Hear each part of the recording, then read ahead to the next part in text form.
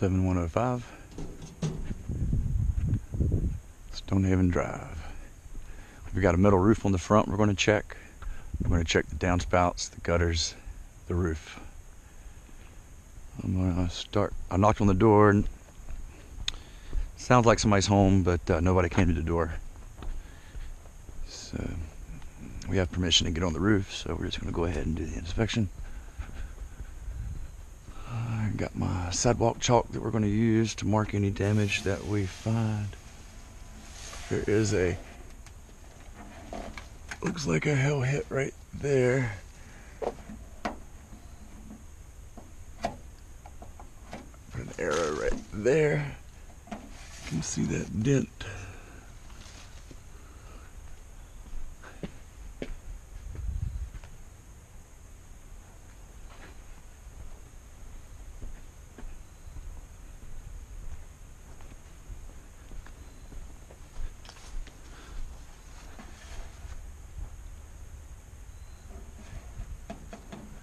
Hail does not always hit the downspouts because they are under the overhang, and hail usually comes down, not across. But sometimes wind will blow the hail. These downspouts look fairly clean. There's a dent right here on the corner, almost up to where that band is.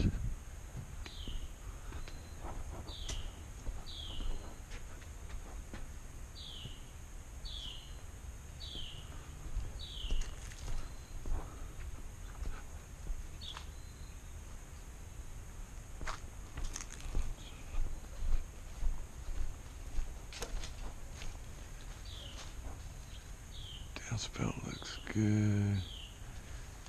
Big long downspout there. See what this one looks like. You got two here. Oh yeah, big gutter hit right there. Right up this. Right up there. If you can see that. There's another one on this corner. Up there. And I'm sure there's some on that one. I just don't feel like fighting my way. Yep. There is about a foot down from that band at the top on the left corner. Another one down a little further. Okay, so we have collateral damage. We already knew there was hail in this neighborhood because we have replaced over 100 roofs for hail. This is hail. Hail will go through here and cause these marks. This guard's supposed to help protect it, but if the hail is smaller than that spacing, it will go in there. But we've replaced over 100 roofs in this neighborhood from the 2014 summer storm. And there's been a few smaller storms since then, but the big one, the one that did most of the damage, was, put that back for you. Yeah, there you go. There you go. All right, let's see what we got here. I don't think this is hail. I think that's more from a rock. There's a hail hit right here, right there on that corner. So that's awesome. It's consistent with what we've seen in this neighborhood over the last 2 years. I'm going to look at this metal roof as well. Your downspout thing is not in very well. I'll let you mess with that, but there's a dent right here. Screens are not in the windows, so there's no way to look for screen damage. Now, I'm going to proceed up the roof.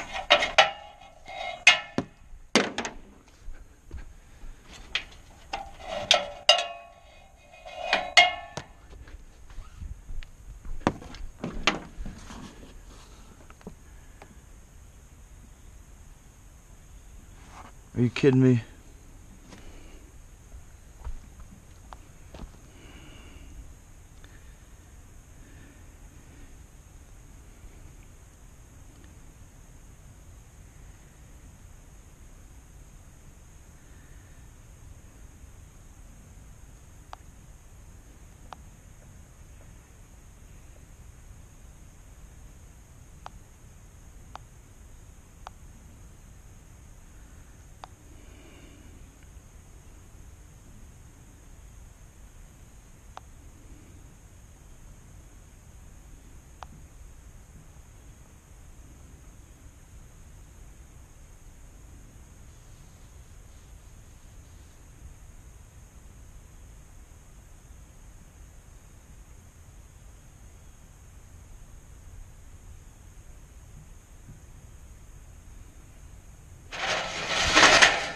walk around to not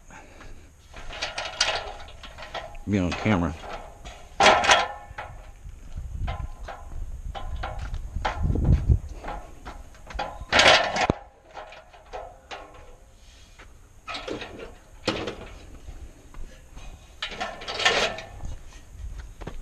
All right, we're gonna go up. We're gonna use this sidewalk chalk to make marks.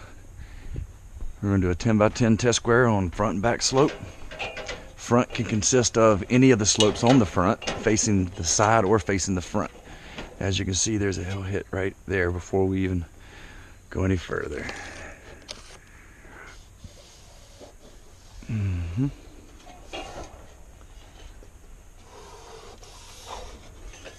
The gutters have been painted. There's leaves in the gutters. So it's hard to check for hell in the gutters. But you can see that hill hit right there. You can see that hill hit right there. Size of my thumb. Boom. But we're going to go up and do a test square just like the insurance companies would like us to do, so they can get a consistency test. Now, nowhere in your policy does it say there has to be a certain amount of hits. They just like to, there's a hit here, a hit here, a hit here, hits here, hits here, hits all the way going up. But what we're going to do is we're going to do a consistency test. And but like I was saying, there nowhere in your policy does it say you have to have a certain amount of hits in a square. They just come up with this number, in my opinion, so they can deny people. But we've been doing this long enough, and we've talked with enough adjusters, and I've got enough buddies that do this, that they've told me that at no time is there a certain number you have to have. They just like to use those. So, but there's a hit right there, and we're gonna see how many's on the ridge, and then we're gonna see how many's in a test square. See the hill hit right there. So adjusters always say, Chad, if there's damage on the roof, it's always going to hit the ridge. So there you go. Small hit right here. But I'm not going to circle that one. I'm just looking for a quiet little place to prop up and do my inspection. Usually these valleys are the safest place to stand. I'm gonna circle that one. That's a real good one right there. Here's a good one. Here is a good one. Here. Here. Mechanical. Mechanical. Mechanical. Meaning not hell. But let's get up in here.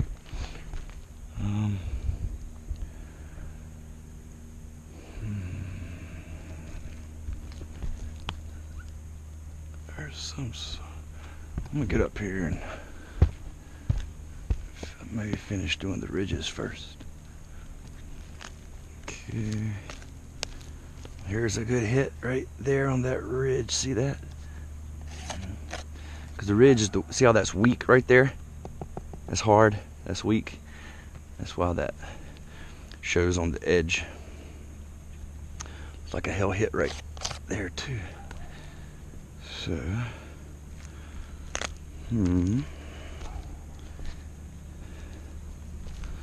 see here, same reason there.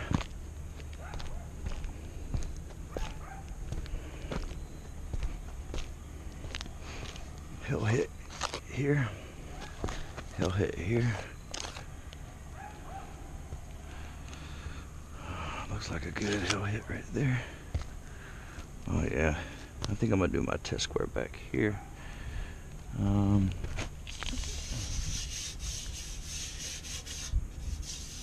This one's pretty clean.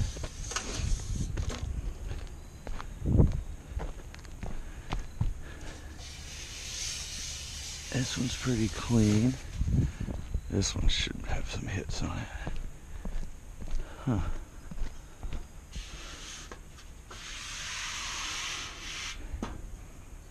This must come out of the kitchen. It smells good.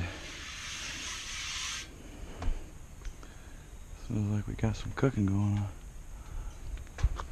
on. It's weird. Got some foot traffic up here, you know, some wear and tear from the guys doing the roof, which is common.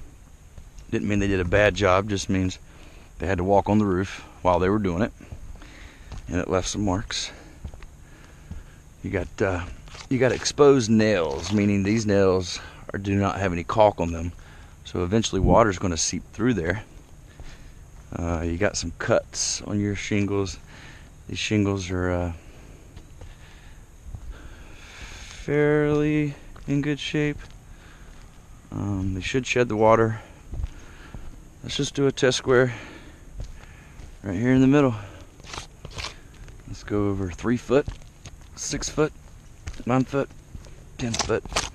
1, 2, 3, 4, 5, 6, 7, 8, 9, 10, 11, 12, 13, 14, 15, 16, 17, 18, 19, 20, 21, 22, 23, 24. 24 down is 10 feet.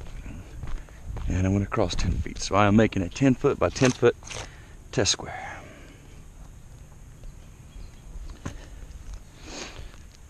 And I'm looking for hell. Looks like a hit right there. Small hit right there. Now, some adjusters want to see bruising of the mat. It's not called for. That's just a way for them to say it's not bad enough. Kind of like if you're in a bump up in your car and they say, well, your bumper's not that dented. It's either dented or it's not, in my opinion. So when there's a mark, that means hail hit the roof, hail made a mark. Granules are going to come out over more and more over time, and that is going to shorten the life of your shingle. That is why you have insurance on your roof, is so that the roof you pay for or the roof you get when you buy your house should last you the time frame that it says it should. And if some storm or some hail or some wind shorten the life of that, that is what your insurance is for. So it's pretty cut and dry. Adjusters like to throw their opinion in there and say, well, I think this and I think that, but it all basically comes back to science.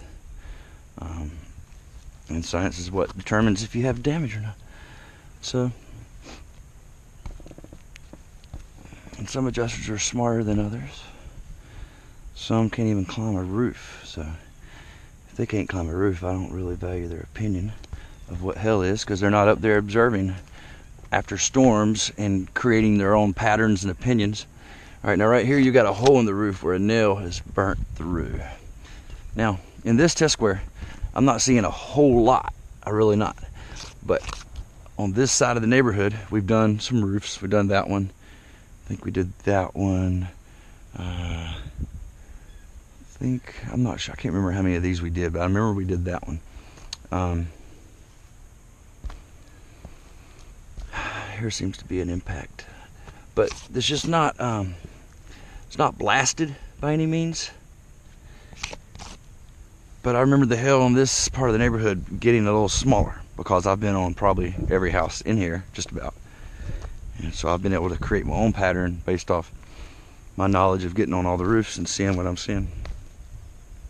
And with the help of this GoPro, you guys are able to see what I'm seeing as well, instead of just a still live picture. So on the front, I'm gonna have to call this one 1, 2, 3, 4, 5, 6, 7. 1, 2, 3, 4, 5, 6, 7. 7. Now, let's look and see if the storm came at an angle, which looks like it did, because right here is a good hell hit. It is the size of my thumb. It's round. It's a pretty good size hit. One there, one here. Can y'all see that right in there?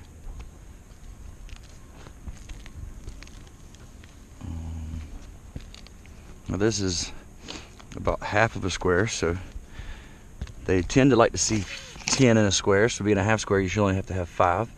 There's a hit right there. You can see the size of the hit, impact, pushed in, granules right there.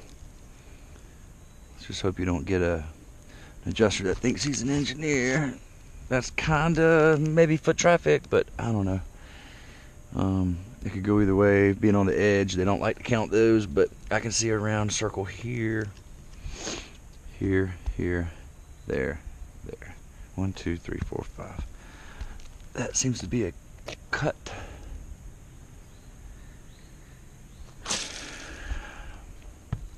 There's a hit right here. The more you stare at it, the more you can see. And it just depends on how much time this adjuster wants to take. 1, 2, 3, 4, 5, 6. So I'm going to say the back right equals 5. I'm going to say the back, 1, 2, 3, 4, 5, 6, 7. Back equals 7 in a square. See what this right side looks like, or left side, facing the back of the house. Looks like there's something going on here. Looks like you got something. See that? I don't know if y'all can see in the camera, but when you rub your finger across it, it dips in and comes back out. So that is pushed in and bruised right there. Same thing there. Probably foot traffic. Could be a hell hit, probably foot traffic. But I think there. Right there, the size of my finger. And when I touch it, see that? See how the granules let go? It's not supposed to do that. That's because it's been impacted.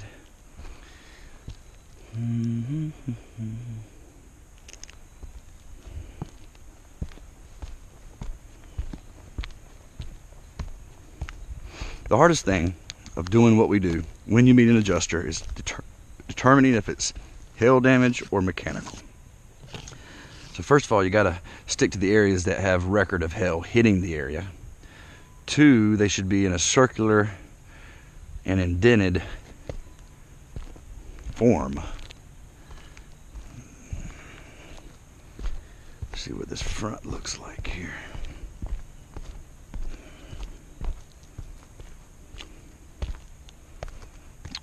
One right here showing fiberglass. As you can see, it's just falling out right there. There's one.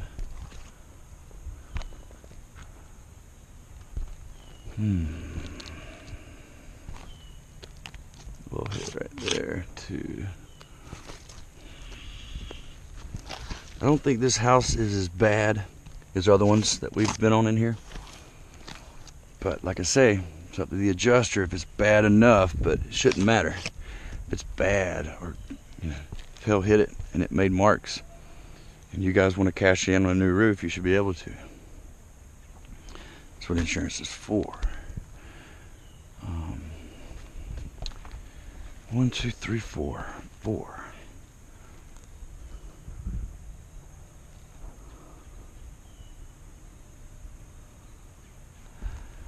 I want to circle some of these more faint spots, but I know the adjusters will just laugh at those. They always do. So I try to stick to the more pronounced hits.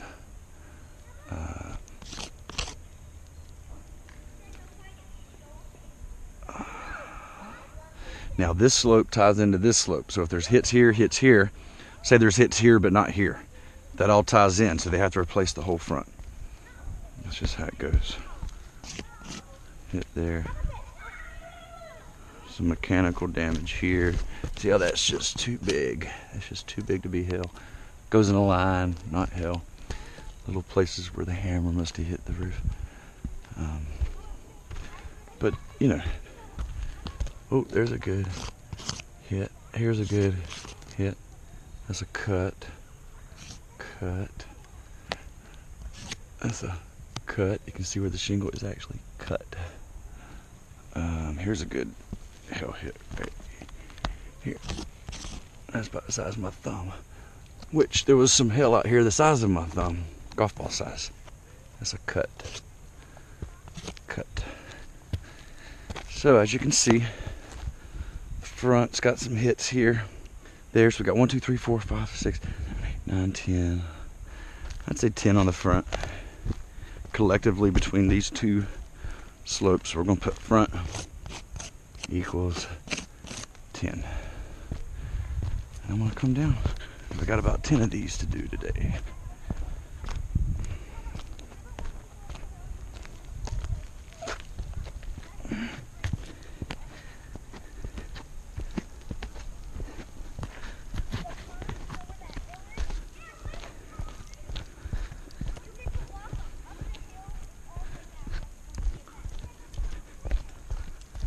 Gutters are full of leaves, so I'm not gonna waste my time inspecting those. But when the adjuster comes out, he'll look at them, and I'll look at them with him.